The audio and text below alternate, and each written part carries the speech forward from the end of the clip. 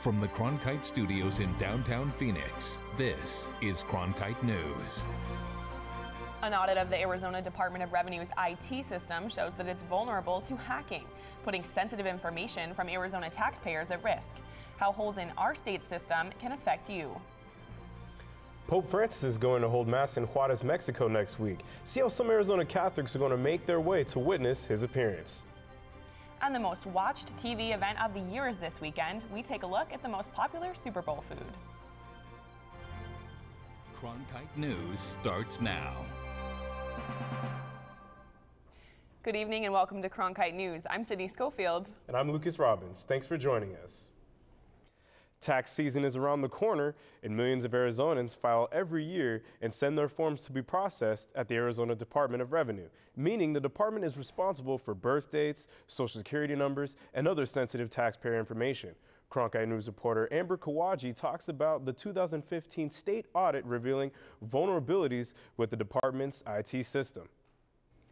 In September 2015, the Arizona Office of the Auditor General conducted an audit of the Arizona Department of Revenue. In the report were findings of a vulnerable IT system, software not fully up to date, and taxpayer information left out in plain sight. All of it part of an audit testing security by simulating common attack patterns. We were able to exploit a weakness to take over a large number of employees' user accounts.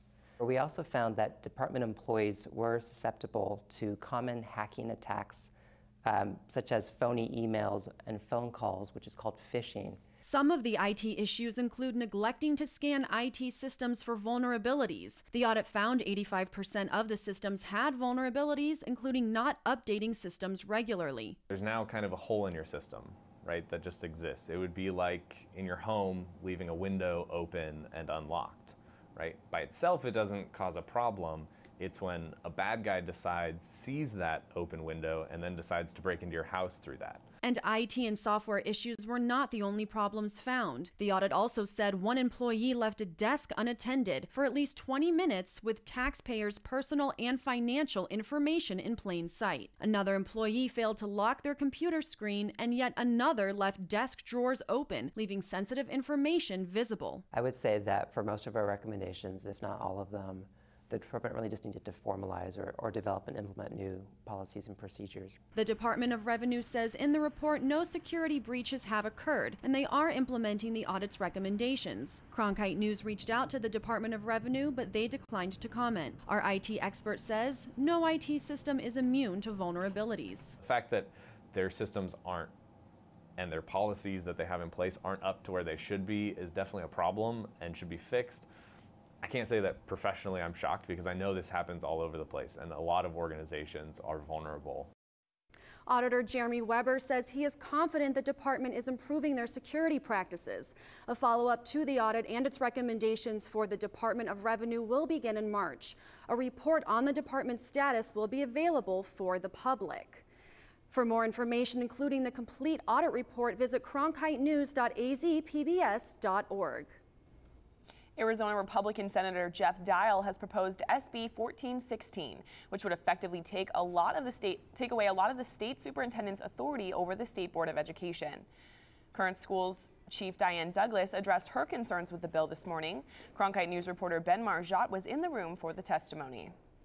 It was a tense atmosphere inside the Senate Education Committee room this morning as the Superintendent Diane Douglas went back and forth with the bill's sponsor and with the chairwoman over her authority over the State Board of Education. You can call evil good and good evil. I guess you can also call unlawful lawful if you want to. Harsh words from the superintendent this morning after a lengthy and spirited debate in front of the Senate Education Committee. The bill in question, SB 1416, which would take away a lot of Douglas's powers over the State Board of Education. She argued it would turn her into a figurehead. Imagine how you would feel if someone introduced a bill that would make you a legislator in name only. Her testimony alone lasted over a half an hour and was filled with many tense exchanges like this. But where does it say that, ma'am? Where does it say it in the statutes that she's supposed to report to you? Douglas's main argument that the Board of Education can't govern itself because it only meets for a few hours once a month. She said governing the board is her job, according to the state constitution. But Dial argued that that power was derived from state law. The state law currently under statute says the superintendent supervises these. So it sounds like there's been neglect on whoever's been the superintendent for years. The citizens of Arizona are entitled to know that every single employee who works for the state are properly supervised on an ongoing day-to-day basis to do the job that they're being paid to do. That's why it's tasked with the superintendent's office, because we're the ones that are there to do it. Superintendent Douglas did not comment on whether or not she would go forward with a lawsuit if the bill were to pass in the legislature. Reporting at the Capitol, Ben Marjat, Cronkite News. There are two new bills being proposed in the Arizona House of Representatives, one of which would legalize the possession of marijuana. Cronkite News reporter Nick Pope went to learn about the prospective laws. This year is my system to regulate and tax marijuana throughout the state. So basically to make it legal. State Representative Mark Cardenas is pushing two bills in the House that would change Arizona's marijuana policies. One of which, House Bill 2006, would make it legal to possess the drug if you are over the age of 21. 2006 is, what it would do is that it creates a system of dispensaries throughout Arizona. The revenue from that would go towards drug treatment programs, K through 12 education. So it's things that we desperately need funding for and support for, which we don't fund in the legislature very well. Last year, there was about $1 billion of sales in marijuana, and that all happen in a legal market and away from a black market. They're showing increased revenue. I don't know that they're showing net gains just yet, and I don't know that they'll ever show net gains. You still have a thriving black market in places like Colorado. You're not going to be able to ever make up for the amount of damage that marijuana causes. Both sides will have to wait to see what will happen in the coming weeks at the Capitol. In Phoenix, Nick Pope, Cronkite News. HB 2007 is the other bill sponsored by Representative Cardenas. That bill would reduce the penalty of possession of less than 1 ounce to just a civil fine. If you're looking for more information on the marijuana debate, the Carnegie Night News 21 initiative released a multimedia in-depth report on marijuana policy and attitudes nationwide. Reporters based here at Cronkite travel to states across the country to document how pot policies are taking shape. For full access, go to weedrush.news21.com. The Human Rights Campaign has released a ranking of states for how well they protect LGBTQ rights. Arizona is one of the many states that does not do well. We now go live to Cronkite News reporter Wafa Shahid in our Washington, D.C. bureau to learn about these rankings from the HRC. The report by the Human Rights Campaign looked at state laws that protect or don't protect gay rights at home and in the workplace, coming to the conclusion that there's still a long way to go. The gay rights movement has come a long way. But the cheers have faded because inequalities are still present. There is not explicit non-discrimination laws in place at the federal level, and the majority of states don't have those protections at the state level either. Arizona is part of this majority. It's one of 28 states that is ranked in the lowest category in a Human Rights Campaign report. The report ranked states on how protected their gay residents are from discrimination. What this report really demonstrates is there's so much more work to be done. But what does it mean to rank in the lowest category? It means the state lacks basic equality for gay people, like non-discrimination laws. The state of Arizona should really be focusing on non-discrimination laws and ways that they can put in place that basic level of fairness. The HRC says these are negative laws in Arizona. Transgender exclusions in Medicaid, laws that restrict inclusion of LGBT topics in schools, and laws permitting discrimination in adoptions and foster placement. The HRC says these are positive laws in Arizona. Joint adoption, cyberbullying protection, and gender marker changes on IDs like birth certificates and driver's licenses. Despite the inequalities present, the HRC is optimistic. Our approach really has been to take a positive outlook. And what we want Arizona to walk away from on this report is to say they should be making this a priority. This is the second year the Human Rights Campaign has released a national report tracking laws that affect gay rights. Last year, Arizona ranked in the lowest category as well. Live in Washington, I'm Wafa Shahid, Cronkite News. In our coverage of Black History Month, Cronkite News is asking our Public Insight Network sources to share their thoughts on 2 upcoming projects. The first project is a series about African Americans who have made a difference in their communities. We're asking viewers to nominate someone who's made an impact. The second project is to get a better understanding of the progression of race relations in Arizona. Do you think things have improved? To take part in these online surveys, look for our pinned questionnaires at cronkitenews.azpbs.org. A new bill looks to crack down on young drivers texting and driving. Coming up on Cronkite News. Teenage drivers the potential real-life consequences of distractions, such as texting and driving. And with Pope Francis visiting Mexico next week, some Arizona Catholics are going on a journey across the border to see the pontiff. The true measure of all our actions is how long the good in them lasts. This is who I am, where I'm from. If you're on the right side of history, you can accomplish anything. It's a connection between your present and your past. Come this way. This is good. This is very good. We are attempting to fulfill the promise of America. The stories about who we are shape us. This is a chance to go through a time machine. Good heavenly days. We should know our history. It informs, but it doesn't constrict you. It's a framework to carry out human activity. The sky is the limit. It started a long time ago. Looking for a fun and exciting way to support your favorite program on Arizona PBS? It's as easy as picking up your phone and texting FRIEND to 77948 right now. One simple click and you are ready to make your safe and secure donation using PayPal or your credit card. No phone call needed, and all of your donation will go to support your favorite program here on Arizona PBS. Don't delay. Text FRIEND to 77948 today. Pope Francis will travel to Mexico next week, and anticipation is building. The Pope will hold Mass in Juarez, right on the border. Arizona Catholics are among those who want to be part of this historic moment. Cronkite News reporter Chloe Nordquist talked to the bishop in Phoenix about the importance of the Pope's border visit. The border is the best opportunity most Arizona Catholics will get to be near the Pope since John Paul II visited Phoenix in 1987. Catholics in this state will be among the thousands of faithful expected to make the trek to the border. It's been more than 25 years since a pope has visited the Southwest. Pope John Paul II knelt to pray here at St. Mary's Basilica in Phoenix. Now, Arizona Catholics are eagerly awaiting Pope Francis's trip to the border. I hope to meet with the Holy Father. The bishop of the Phoenix Diocese is among those making the journey to Juarez, Mexico, where Pope Francis will no doubt talk about immigration.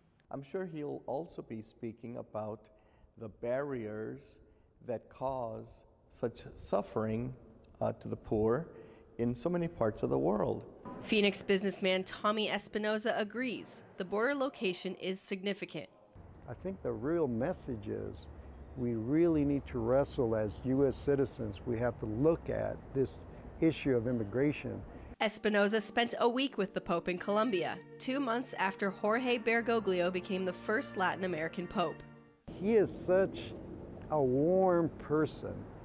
He truly is a Latino in the true sense of the word. In this picture, I was obviously honoring him as a Pope and kissing his ring. Espinoza is among the few Catholics who have seen 2 popes in person. He was in Phoenix when John Paul II visited in 1987. While some will follow the Pope from Arizona, plenty of Catholics will be making a pilgrimage to the border. It's a very special event, and so I would imagine that there's going to be 1 million people from different parts of the world that will be coming to visit the Holy Father. Catholics from at least 3 parishes in Phoenix are making a pilgrimage to the border or Mexico City to see the Pope. The pontiff arrives in Mexico February 12th. In the Broadcast Center, Chloe Nordquist, Cronkite News. The Phoenix City Council wants voters to decide if a moment of silence should be held before council meetings instead of a traditional prayer. 3 council members say they want the prayer issue on the city's election ballot. The council voted to get rid of spoken invocations yesterday in an attempt to prevent a group called the Satanic Temple from delivering the prayer before an upcoming meeting.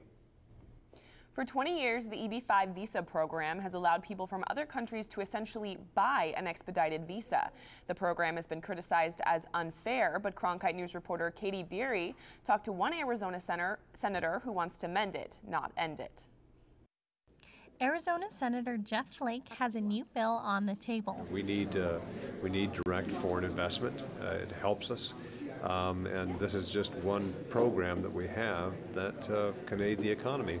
His plan is to reform the EB-5 Immigrant Investor Program. We should mend it and not end it.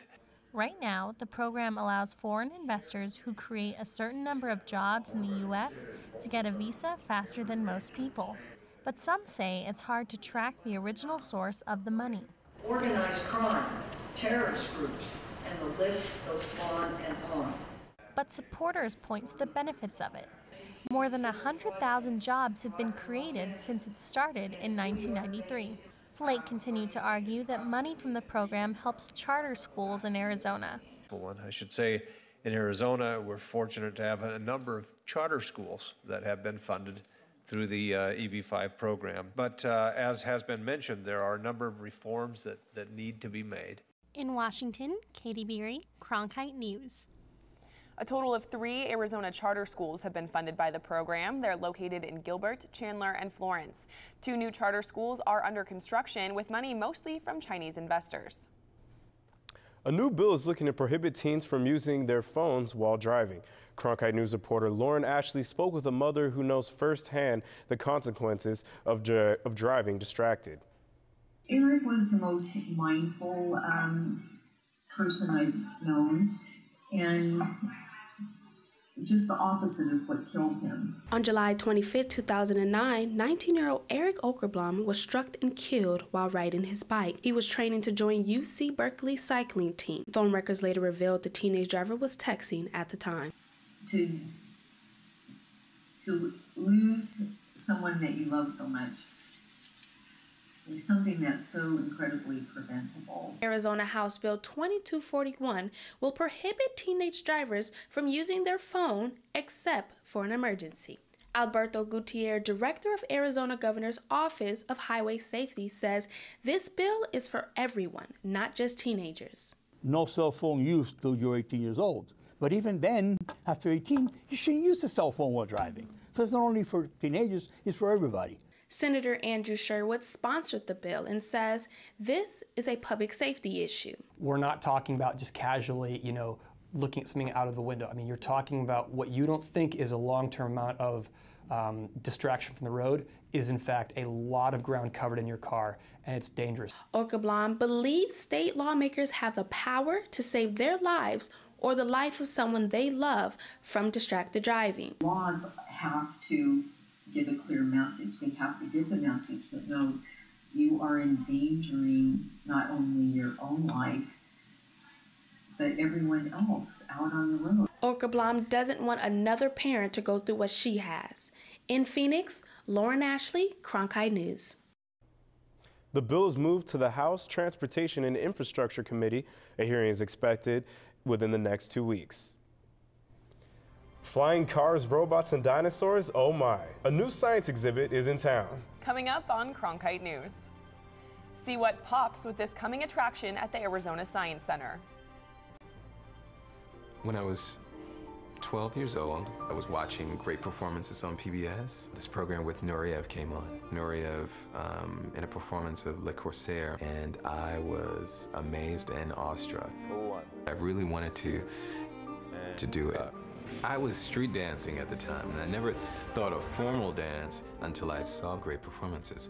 I knew that I was really a novice to dance, like high dance. I decided to check out the high school performing arts, and so one thing led to the next. Today, as a recognized dancer, I absolutely believe that when I saw the performance, it affected me tremendously. And I know that's what happens when I teach. I'm opening an option for them that they hadn't seen before.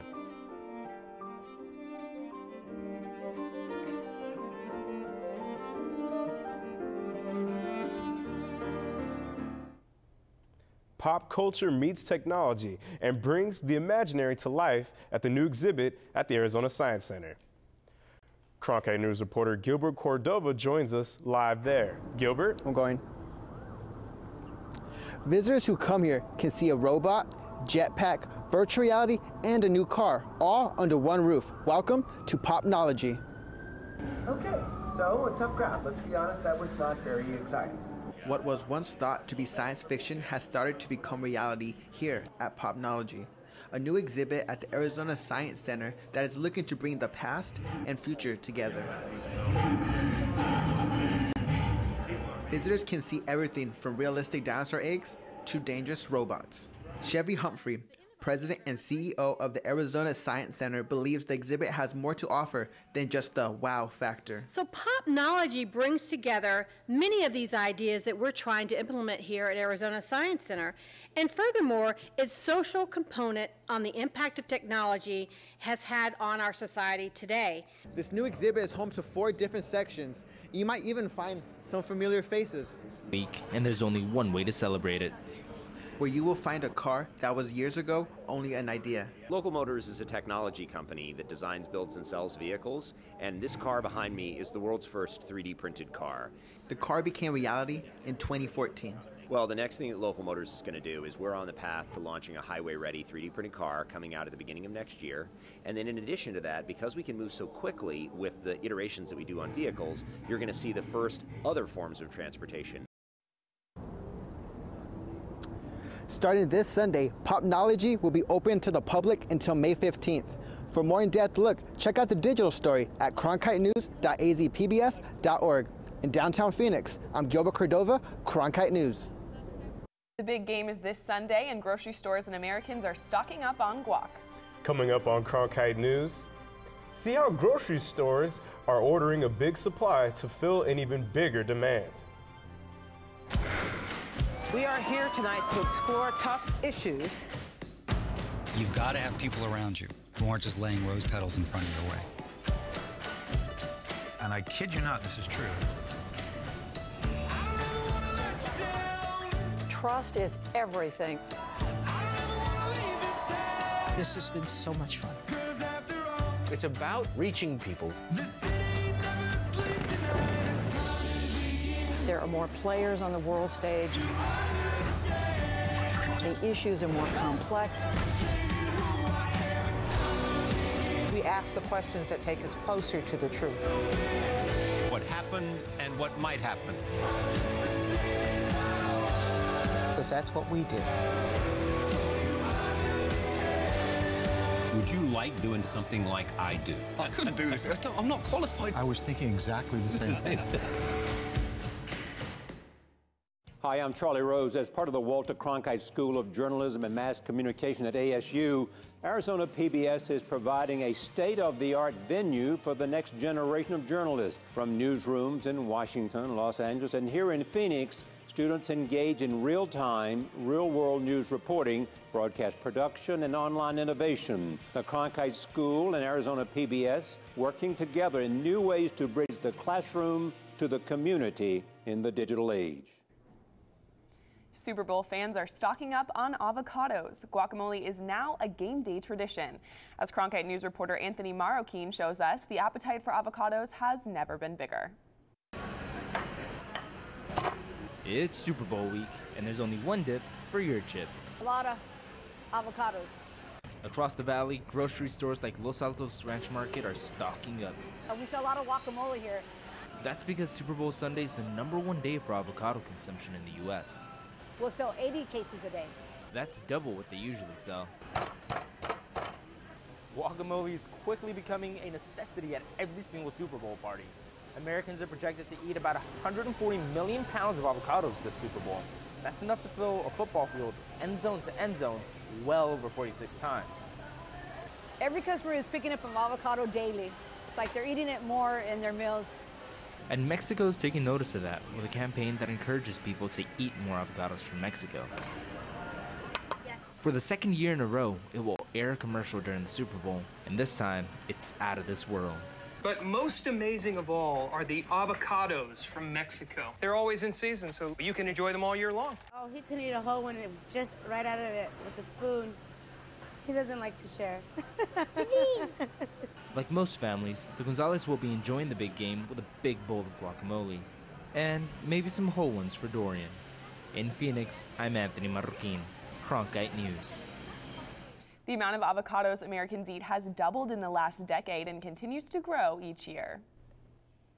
Cronkite News is proud to be the news division of Arizona PBS. Here's what's coming up next on Arizona Horizon and the PBS NewsHour. On the next Arizona Horizon, hear from Clint Hickman, the new chair of the Maricopa County Board of Supervisors, and we'll speak with a creative designer on how pop culture impacts technology. That's on the next Arizona Horizon. I'm Gwen Eiffel on the next NewsHour. After 50 years of war, Colombia faces a new fight against Zika. We sit down with Colombia's president. That's Thursday on the PBS NewsHour. That's it for Cronkite News tonight. Thanks for joining us. For top Arizona stories anytime, go to cronkitenews.azpbs.org.